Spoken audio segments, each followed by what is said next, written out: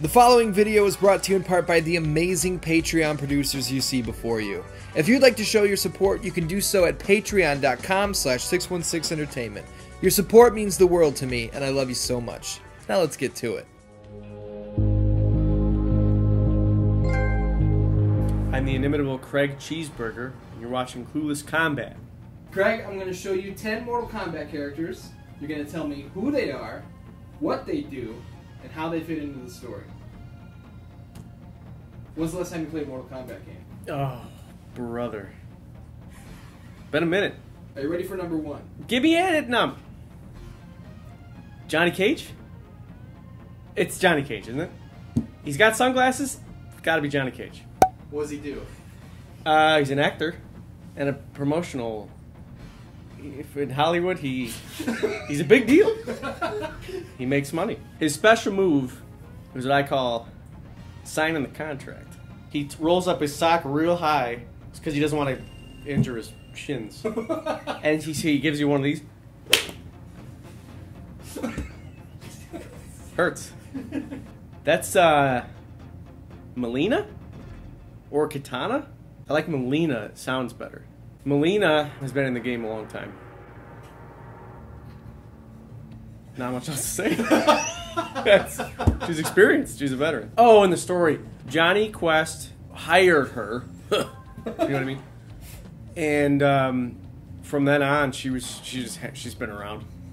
But she's good at fighting, though, so he keeps her around. So Melina's special move is the Milan spin kick. She learned it in Milan.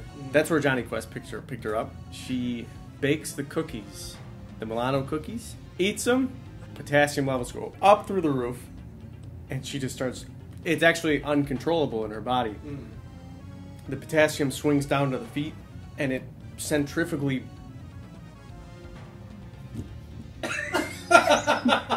she kicks him. Reptile? Because he's green? That guy's green? He's got green globes in his hands. Alright, does that make him green? It makes him associated with green. Okay. Well, his hands look like dum-dums. He came from the factory. Yeah. He's got access to a lot of machinery at the factory. So what he does is he takes the keys home. He always takes the keys home because he's got to lock up the back door and the front door. But this third key opens the machine that he can fit in his pocket. It's really deadly. He sprays the fragrance of the dum-dums with it, but he can also use it to spray poison. Reptile fits into the story like a good puzzle piece. Yeah.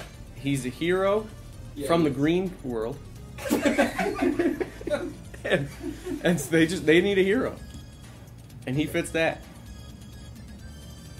That's Arabesque, the Latin queen. She specializes in dance, actually. That's why her name's Arabesque, which is a form of dance to some people. Now, her role in the story is every good form of story has an entertainer. A bard, a minstrel. In this case, we have a dancer. Her wings are very aerodynamic, and it allows for good and better dancing. Aerodynamics in dancing is key. They don't teach you that in school. No, I don't. But I know. Is that Baraka?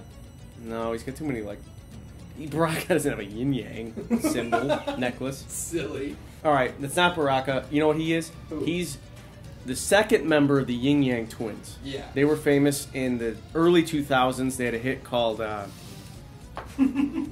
were buddies with Little John. They had one that was like, Yin Yang, we done it again, so put it on the map like hang. Yin Yang, we done it again, and put it on the map like hang. And that's the lyric.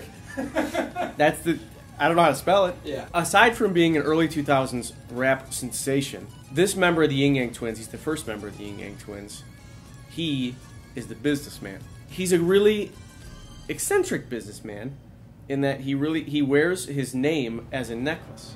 And not many people do that. And what's his name again? The first member of the Yin Yang Twins. Did you ever give a name? It's on his birth certificate.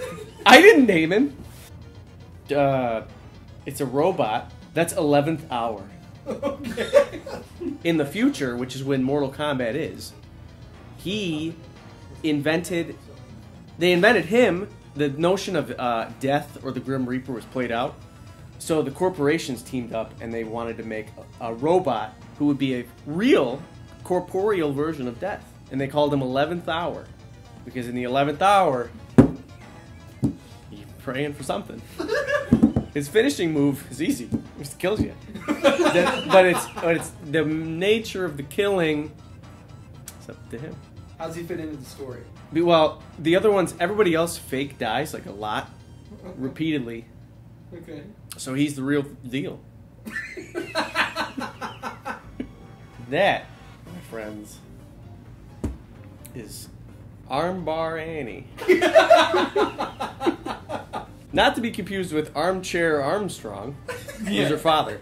They call her Armbar because she wears long, they look like soccer shin pads for children, but they're on her. She fits into the story like a glove. Her father owns the film company, which Johnny Quest works for, and whoever else, the dancer works for, sometimes. when the market says it's okay. But I mean, so she got in naturally, nepotism. But also, she's a good worker. Her finishing move is the Big Time Blast. What was that? I've only read about it. What she does is she breaks you down mentally with a lot of insults. And by the end of the insults, you're on the ground crying, weeping.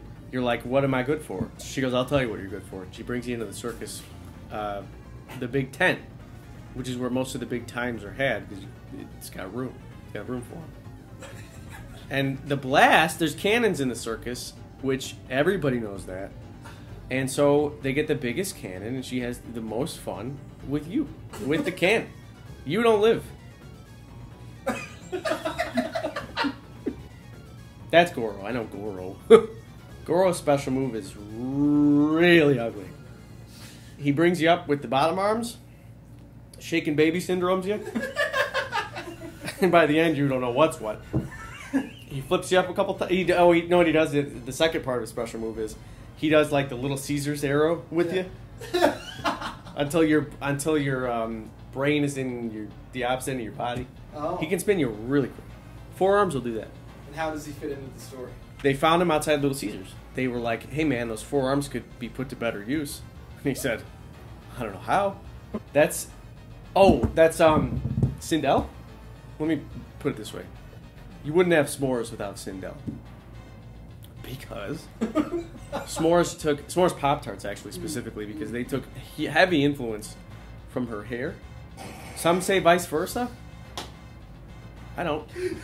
Because I know which came first. There's trademarks, and the patent office told me. And they can tell you. And I got nothing else to say about her, because she's really famous. And if you don't know who she is, it's your problem. How do you feel you're doing so far? Not well, as far as figuring out what's right. Oh, that looks like Orchid from Killer Instinct. This is a fake out. That's Orchid from Killer Instinct. It's not. Some call that copying. Right? Ugh.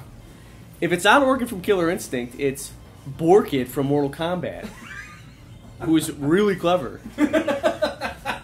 What's the special move? Her special move is copyright infringement. Okay. She takes your clothes, puts them on. She starts going to your meetings.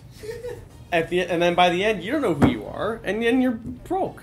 Craig Cheeseburger, you have completed all 10 trials on Klueless Kombat, and I'm here to let you know that the current champion, the artist formerly known as Mike Charles, who holds a record of 5-5,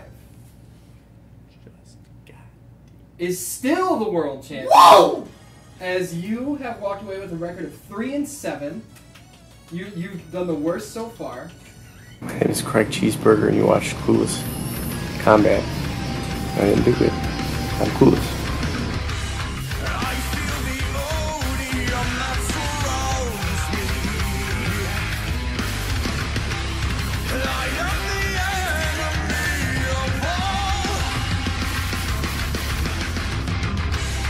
I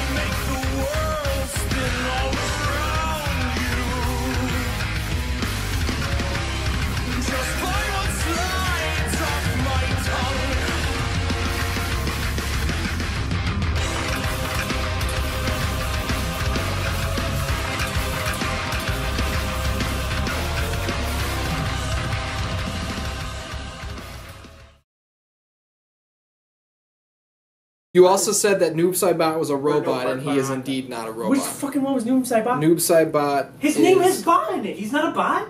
That's 11th hour. Noob Saibot isn't a bot. I thought that's what. I thought he was a noob. To buy and he was a Saibot. backwards. Yes. Half Sai, half bot. That's double bot. What is a Sai? Like Cyborg. Can I walk away from this sham?